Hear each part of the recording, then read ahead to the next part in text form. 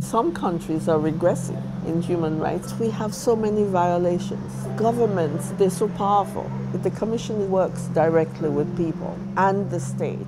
There is a great deal of good that the Commission does to help the whole hemisphere live together.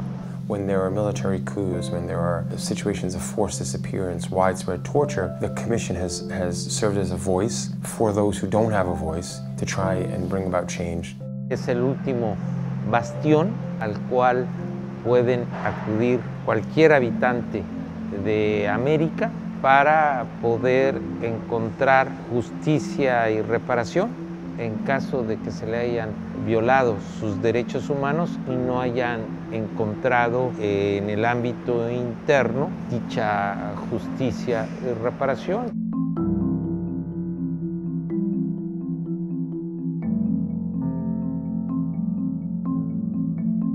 We have to check what each country is doing. We go and visit the countries and then we recommend to the state what they ought to do in relation to the nitty-gritty of human rights.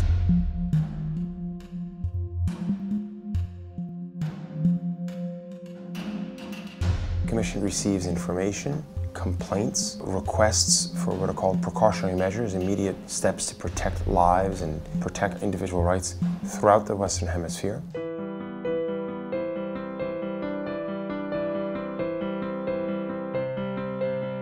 Venir a una audiencia con la Comisión Interamericana es la posibilidad de mostrar ante la Comisión una situación de país que estamos viviendo, que nos duele, que queremos transformar, y es la posibilidad además de decírselo al Estado.